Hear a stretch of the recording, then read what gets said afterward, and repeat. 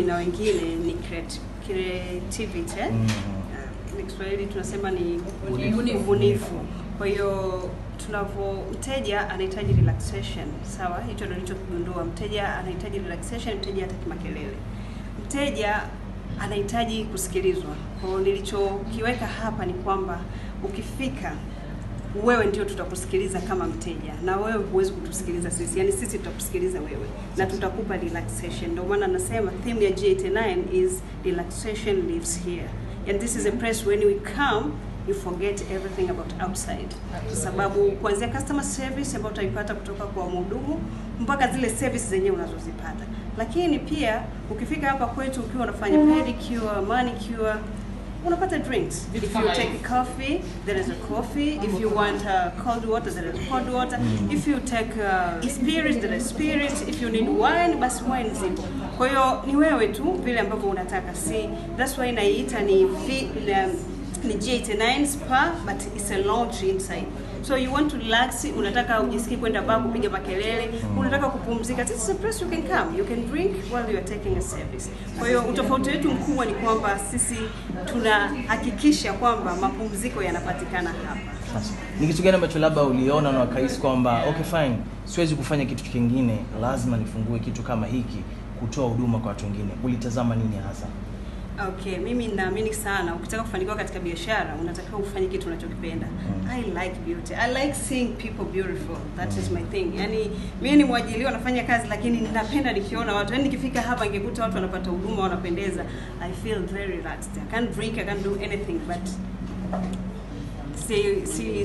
labda kunywa pombe ufanye nini, lakini nikifika hapa nikikuta watu wanahudumiwa, mimi ndipo napata relaxation. Kwa hiyo napenda urembo, hicho ndio ambacho nakizungumzia. Na pili nilianza kufanya hivi baada ya kuona, unajua kuna kile kitu unafanya, labda una post Instagram tu unakwambia hey, why can't you do this? Hey, unapendeza ukifanya hivi. Kasema okay, let me invest in salon. Now this is not only salon, this is a beauty clinic. That is what I can call. Kama mlivyoona, kama ni nywele utahudumiwa. There is a natural hair clinic, there is a relaxer clinic, there is a pedicure, manicure, there is a spa, there is a Moroccan bath steam, ambacho ni kitu nadra sana kuvipata kwa wengine. So yeah, that's it.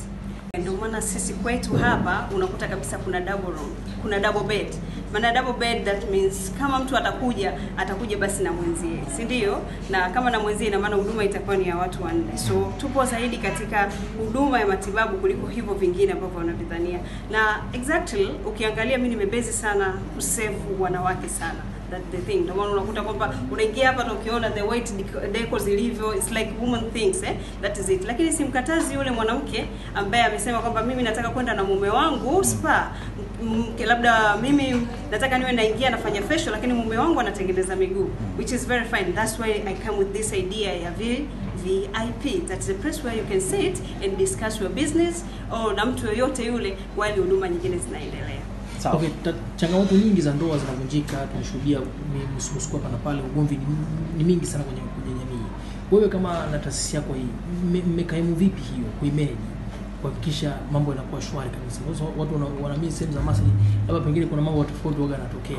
Sasa wewe ukiwa umefungua hii, umejipangaje? Yaani mimi kwanza kwa kufungua hii nimeona kama naenda kuzirudisha ndoa hivi, kwa sababu mkiboana huko you just text hey hubby, let's go for a treat. Then you come here as two, you get a treatment, nadhani mtareconcile na mambo yataenda sawa. So kwangu mimi naona kama nimeleta kuunganisha ndoa zaidi kuliko kuzitambaratisha. That's it. Tunaona baadhi